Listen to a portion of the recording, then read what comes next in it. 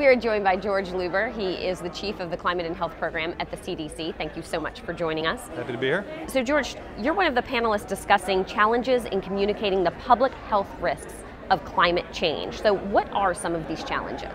Well, communicating the risk of climate change requires an attention to both near-term impacts and long-term impacts. Climate change operates on a variety of levels.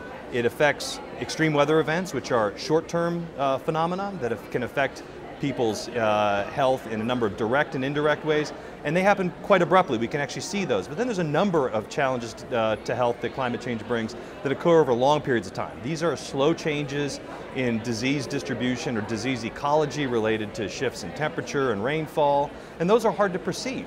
We have to communicate that climate change does change long-term climate parameters such as mean temperature, seasonality, etc., but also has abrupt impacts that happen very short time scales. And we have to understand that as these effects accrue, they will become quite large in magnitude, but communicating about risks 40 years from now, 50 years from now, is another challenge, especially for public health practitioners who operate on a seasonal basis at most. So talk to us about what is the CDC guidance to help implement the recommendations from GAO to help address these challenges? Well, the GAO directed HHS to develop a strategy to help communicate the health consequences of climate change to state and local public health practitioners in a better way. That requires a number of different strategies aimed at not just healthcare providers, educating them about emerging risks in their jurisdictions they might want to look for, but also about engaging different aspects of public health, from surveillance, how do we develop new strategies for capturing these subtle shifts, workforce development, developing a cohort of public health practitioners that understand climate change the way we need them to.